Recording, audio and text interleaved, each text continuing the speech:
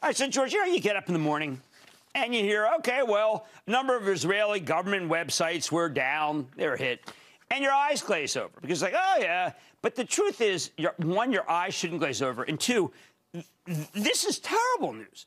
I mean, Israel prides itself on its cybersecurity. What the heck do you think happened here? Well, like anything else, Jim, it's a brutal world out there in cyberspace between nation actors, e-crime actors, and even hacktivists. And any number of companies, governments, or organizations can be hit. And again, this is why companies like CrowdStrike exist to help organizations of all sizes and scales prevent against breaches and keep them safe. Since the Colonial Pipeline, I have not heard of ransomware.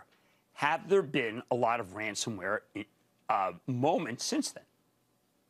Absolutely. In fact, what we've seen with our threat intelligence group, which is several hundred people, and we get visibility from 176 different countries where we've got our agents or sensors, we see the ransomware attacks.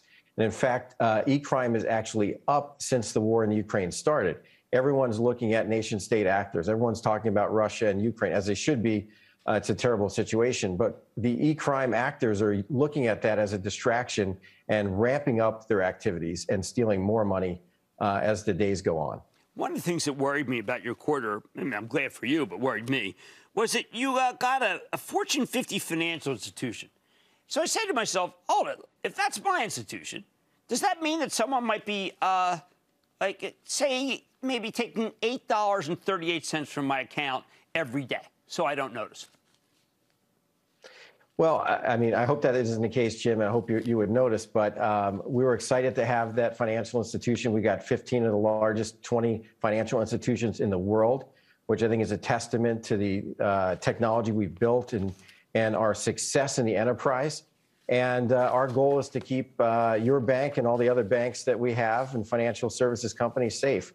And that is one of the areas right now, given the geopolitical environment, there is a big focus on the financial services industry, expecting some level of retaliation based upon the sanctions that we've implemented against Russia. Don't miss a second of Mad Money. Follow @JimCramer on Twitter. Have a question? Tweet Cramer. #MadTweets. Send Jim an email to madmoney@cnbc.com or give us a call at 1-800-743-CNBC. Miss something? Head to madmoney.cnbc.com.